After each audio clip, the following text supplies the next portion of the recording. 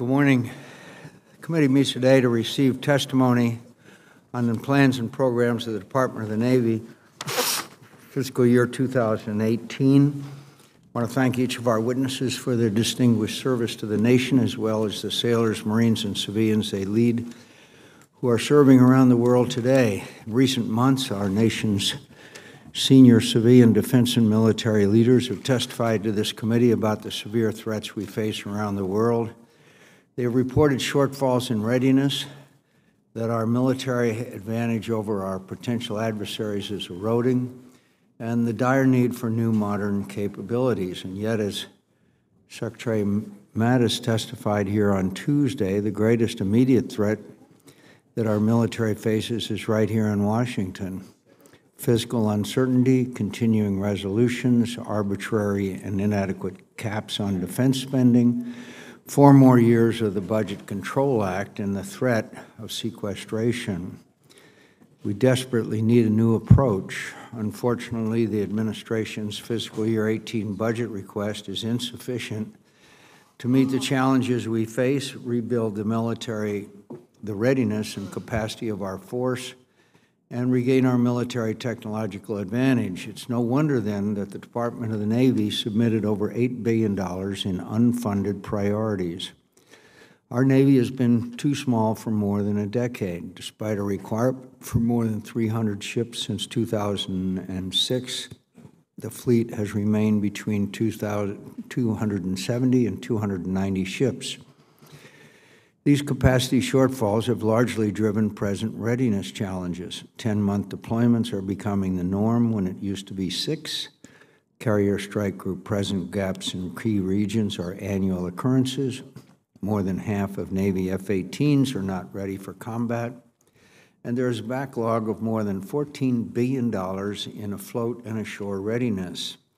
A Navy of 355 ships with the right mix of capabilities is an appropriate goal. But this budget request makes no progress toward it.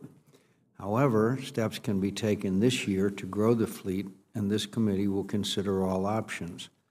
Similarly, this budget request only supports a Marine Corps of 185,000 Marines and 31 amphibious ships, despite a requirement for 194,000 Marines and 38 amphibious ships. Meanwhile, Marine Corps aviation is in crisis. Fewer than half of Marine F-18s are ready for combat.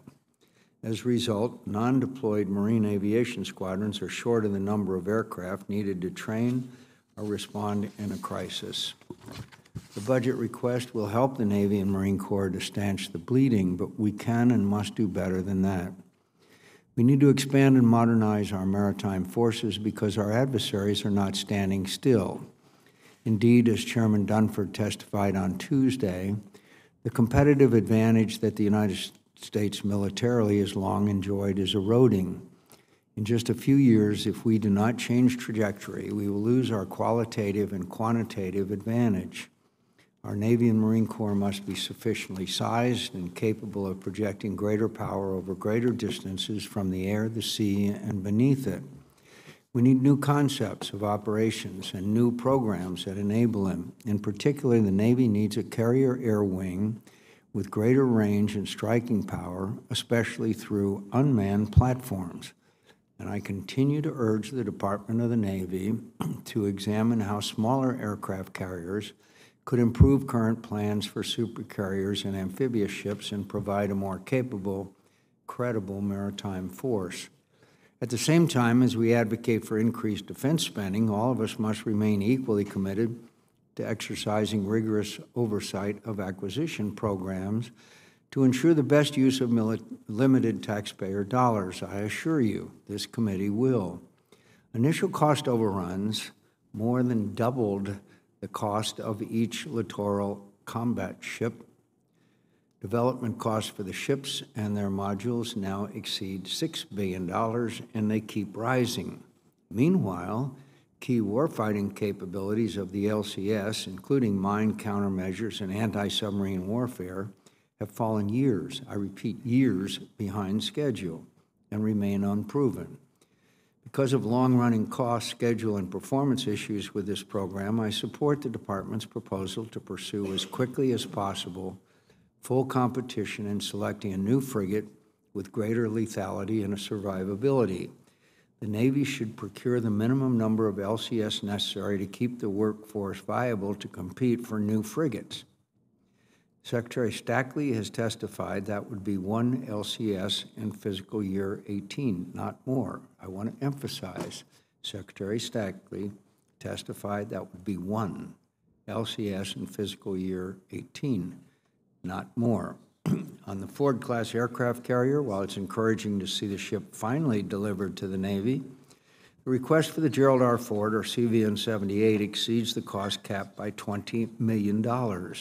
In addition, the Navy wants to award the construction contract for the third ship, the Enterprise, or CVN-80, in March 2018 at a cost of $13 billion, which is $1.6 billion more than the previous ship.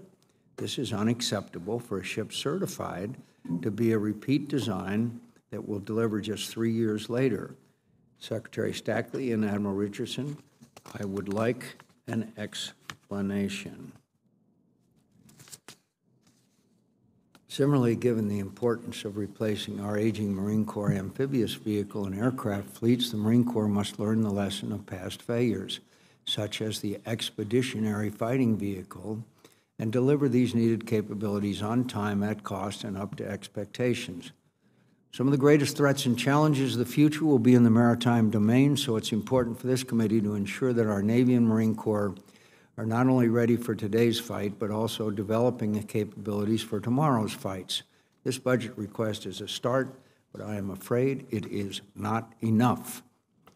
We should not ask our military to choose between readiness and modernization, between present needs and future needs. We owe our sailors and Marines and all of our men and women in uniform more than that, a lot more. They serve and fight and sacrifice for us every single day. Let us do no less for them.